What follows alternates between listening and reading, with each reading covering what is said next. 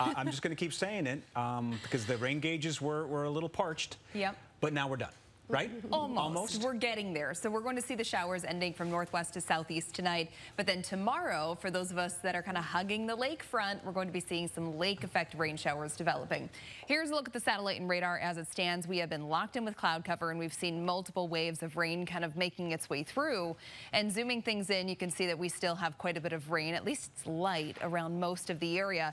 But we're going to start to see this again ending from northwest to southeast. And we are still seeing at least every now and then just some brief heavier downpours too. Currently, we're seeing that from Woodridge over toward Oak Lawn, up toward Midway, and this is going to continue to make its way to the east-northeast into the city of Chicago. Right now, it's 65 degrees at O'Hare, and so far today, we've picked up almost 7/10 of an inch of rain, and we have north-northeasterly winds about 8 miles per hour. We're likely going to see those winds increasing to be 10 to 20 miles per hour tomorrow, and because of that wind direction and because of that cooler air staying in place, I think we're going to see those lake effect rain showers popping up tomorrow. Your temperatures out there area-wide, most of us are in the low to mid-60s. Typically for this time of the year, normal high temperature is around 77, and we're not going to come close to that until Friday. But notice we do see a really nice warming trend by the end of this work week and into this upcoming weekend. So Futurecast, this is what we're working with. We have a low pressure system that's been making its way through. That's why we've had all of this rain today.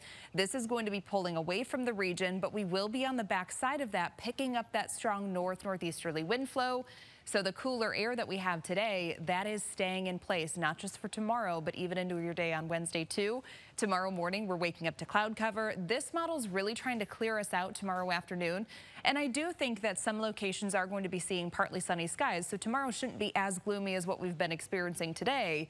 But what this model is not picking up on is that north-northeasterly wind flow, that cooler air in place. So I do think we're going to have the potential of at least a couple lake effect rain showers developing near the Illinois lakefront and then also into northwest Indiana. Tuesday night into Wednesday, there's another chance of at least some scattered rain shower activity. And then finally by Wednesday, we're holding on to mostly cloudy to partly sunny skies, but the rain chances really begin to drop off and high pressure is going to be building in. So for tonight, 56 degrees. We'll have north-northwesterly winds about 5 to 10 miles per hour. Your 7-day forecast feeling like fall the next couple of days.